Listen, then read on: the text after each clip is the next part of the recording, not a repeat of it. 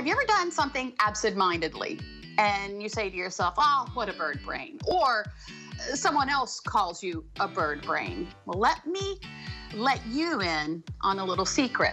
Birds are a lot more intelligent than we might think. So says highly acclaimed author of The Genius of Birds and Birds by the Shore, Jennifer Ackerman. In fact, her research shows that some birds rival humans when it comes to intelligence.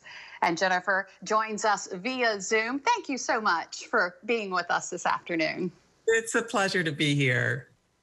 So you've traveled the world to learn about the brains of birds. What is it about birds that prompted you to devote basically your life to research them? Well, I've been a bird lover since I was a child, and my father took me bird watching on the C&O Canal in Washington, D.C.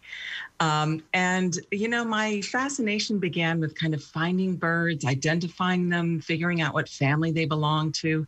And then later, as a science writer, I got curious about what makes birds tick. How do they communicate? How do they learn their songs? You know, they sing so gloriously. How do they make decisions about nesting and mates and what's going on in their minds? You know, what are they thinking? Are they thinking? And so this led me down a path to this really extremely interesting world of bird intelligence and intelligent behavior. Can you give us some examples of the intelligence of some birds? Yes. Well, there's arguably the world's smartest bird is a bird called the New Caledonian crow, and it lives on a little island in the remote South Pacific Ocean and nowhere else on the planet. Now, this crow can make and use its own sophisticated tools on par with the big primate tool makers like chimps and orangutans. And these birds, they make different styles of tools in different parts of the island, which are passed down through the generations. So the faithful transmission of tool design is a very good definition of culture. So these birds are not only technologically brilliant, but they have culture. Wow, that is fascinating. Now, you've been praised for your writing style in taking something as complex as the bird brain and really making it understandable. Is that something that's come easy to you?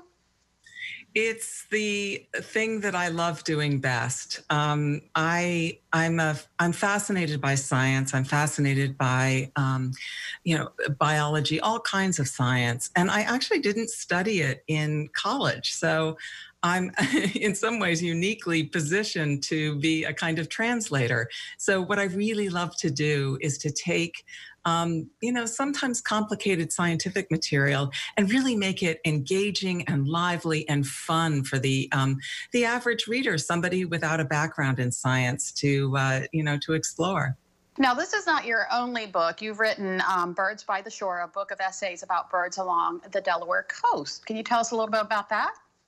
Yes, that's a book. That was my first book, and it was set. I lived in Lewis, Delaware for 3 years, and it's really about the natural life of the Delaware beaches and the areas around there. It's kind of a love letter to the marshes and the Cape Henlopen and the mudflats and all the life that lives around the beaches. It's so rich in life. And I came there pretty much as an outsider and really set as my goal to try to explore the natural life of the coast and learn about it what I could. So it's about birds, but it's also about crabs and whales and those tiny little organisms that live on the mudflats called benthic organisms, which are fascinating in themselves. So it covers a really wide range of subjects. Sounds amazing. So you have a virtual event, speaking of Lewis, that's coming up. Yes, I'm very excited about it and so thrilled and honored that the book has been selected for Lewis's first One City, One Book selection. And so I'm going to do a virtual event talking some about the Birds by the Shore and also The Genius of Birds and my new book, which is called The Bird Way. And it's really about how birds apply intelligence in their daily lives and how they work, talk, play, parent, and think. That is amazing. Author Jennifer Ackerman, thank you so much for joining us this afternoon. The name of the book is The Genius of Birds. It was a pleasure to be here.